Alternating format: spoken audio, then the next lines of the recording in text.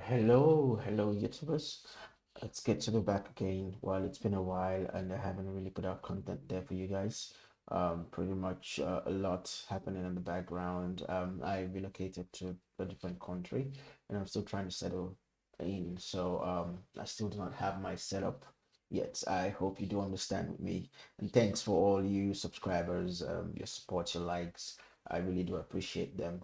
I will be picking up with the Burp Suite series, and somewhere down the month or next month, I have recorded several videos which will really intrigue you, or some of which are around Wazoo, building Wazoo on EKS, AWS, deploying the infrastructure with Terraform, and also building the application using Kubernetes, then exposing services so we can actually access it. Then also a bunch of wonderful, cool integrations which you're going to love. I look forward to getting that video out for you guys. Okay, so for today we'll be picking up uh, Fuzzing, and Fuzzing will be the I think the fourth or third video in the Burp Suite series. Now, why do we need to learn Fuzzing? Well, Fuzzing is not a new technique as we do know. It's pretty much aged. Basically, what you're trying to do is you're trying to randomly inject sets of partially constructed or arbitrary kinds of input, which you call the fuzz,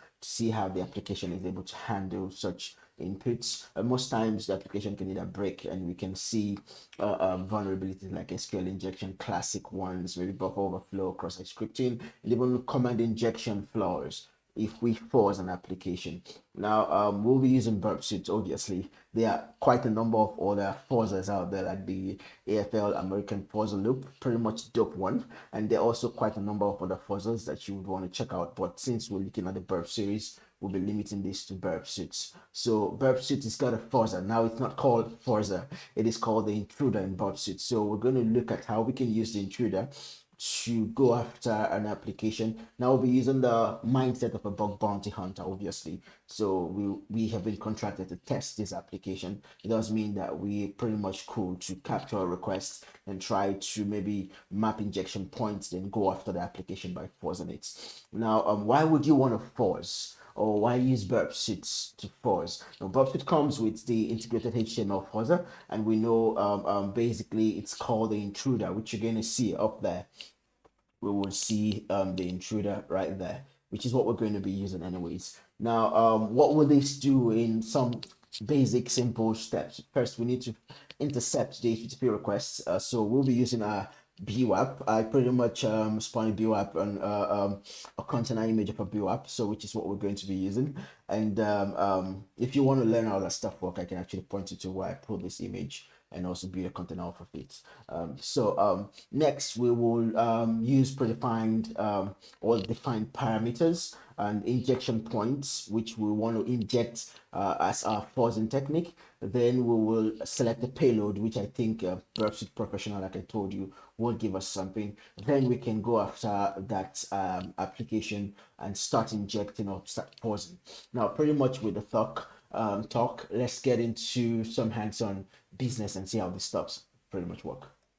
So the first attack technique which we're going to be looking at is forcing for login credentials. Now you can see right here we've got the new user registration, then also the login. So we will be forcing for login. Now before we can actually capture this, we need to be able to set Burp Suite to intercept. Now there are two options. Option one, we can actually use something like a Foxy proxy. Option two, we can use Burp proxy. I'm going to be using option two. I'll use the Burp browser, which will capture the request and actually replay. I can forward it to the intruder and start doing the forcing.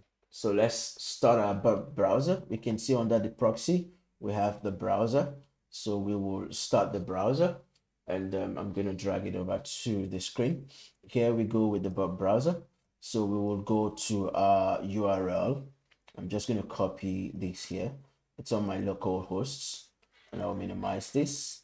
So this is what we'll be working with. I'll just dress this pretty much, paste this here, and we can see that we have captured that login the PHP request. So what do we do with this? Over here, we can see it's letting us know that, yeah, Burp Suite, whatever, but pretty much cool with all that stuff. Let's see how we can take that request and send over to our intruder and start forcing. So we're going to try some random credentials here. I'm just going to try admin, then admin. All right, I will set the intercept on, then I will set the security level to low for a start, and I'm just going to log in. So we can see right off the bat, there is no form of encoding or even encryption happening. I can see the username and password that I'm actually entering. So I'm going to capture this request and send over to intruder. Over here on my intruder, I will see the requests. Now we can see there's a PHP session ID, pretty much dope, but we have the injection points, like I did mention from the start. We want to go after the login and the password. These are the two areas we want to inject. So how do we go about this? We can actually clear everything else from the starts. So I'm going to clear every point that has been marked, and I'm going to just go after this point. I will add this, then I will go after this point and add this. So these are my 2 points of injection that I want to actually go after. Now, if I want to go after these two, it does mean I would need some form of a technique that will allow me to be injecting into these 2 points. I hope that makes sense to you guys. Okay, so now we have this set up. I'm just going to clear this first one. I think, my bad, sorry. I'm going to clear this.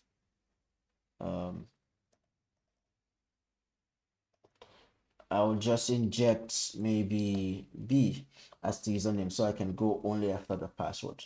Then injection attack type, we have a bunch of them. I will be talking about this in details, but for now we'll be going with just the sniper because we want to snipe at this one point. Now for the payloads, we have multiple options. We can go with a simple list, which we can see here at the simple list. We have a bunch of other options. I'm going to stick to the simple list because the payload sets for me it's just 1 point. Then we also have the options of maybe loading our own payload here. I can actually add payload if I have probably type some pins and add them here. You can see that stuff works. Okay, I'm just going to remove this. Or I can add from a list. There are a bunch of other lists here that I can add payloads from. Now the payload processing technique is also another thing which we need to look at, and also the payload encoding. We will touch both of them, but for now we want to go pretty simple. Okay, since we're going after the password, we can simply add a list password, and that should be it for that point. And if we also look at the resource pool, now we have a lot that can actually do here. We can see at the basic configuration, maximum concurrent request is set to 10. That's the default resource pool. We can actually create some resource pool here if we need to create. Then also finally the options here, we've got a bunch of other crude setups that we can do here, like error handling, how we want this to behave if there happen to be an error, the request header types that we want to set, maybe attack result, how we want that presented, then also greppable match if we need to do that, and also grep extract, and as well as payload redirection if we have some other form of proxy. Okay, so we will look at all this in review, then we will start the attack. Okay, now that we have everything all set, let's start this attack.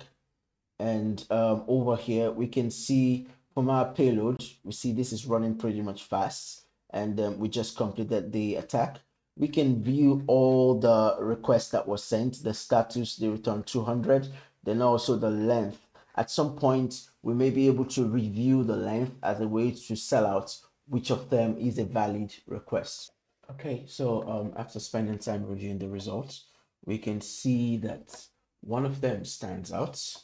All the other ones returned 200 status code with the same length, but this one returned the shadow length 502. And also the status code is 302. And probably if you've been following our video, you'd have heard me mention the HTTP status code over and over. And we know if it's the 200, it is good.